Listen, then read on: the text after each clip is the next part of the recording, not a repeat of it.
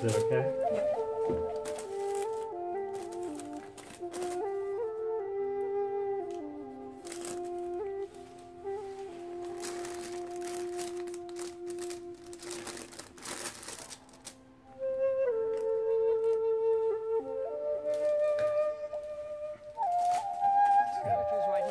Southeastern University got federal funding to study 2 different therapies for a form of vision loss called retinitis pigmentosa.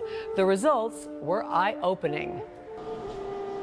One day I could read a book. The next day I couldn't even see the text in the book.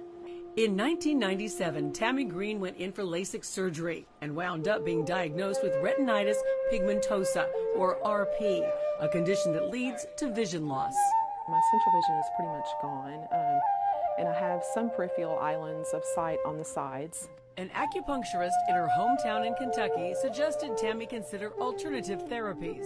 That's when she learned of a unique study at Nova Southeastern University. This is the only site, and so I had over a third of the participants coming in from out of state. NSU researchers designed a randomized placebo-controlled trial to see if either acupuncture or transcorneal electrical stimulation would improve RP. Several of the patients who underwent one treatment or the other did see improvement. Those who got the sham treatments saw no improvement at all.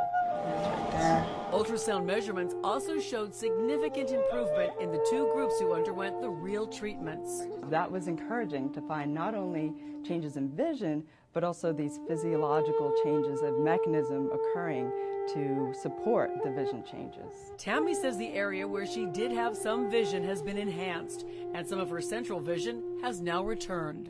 Now, the first study was a small one, just 21 participants. NSU is applying for funding, though, for a larger scale study to look at not only if these therapies can improve vision loss, but possibly prevent it in patients diagnosed with RP.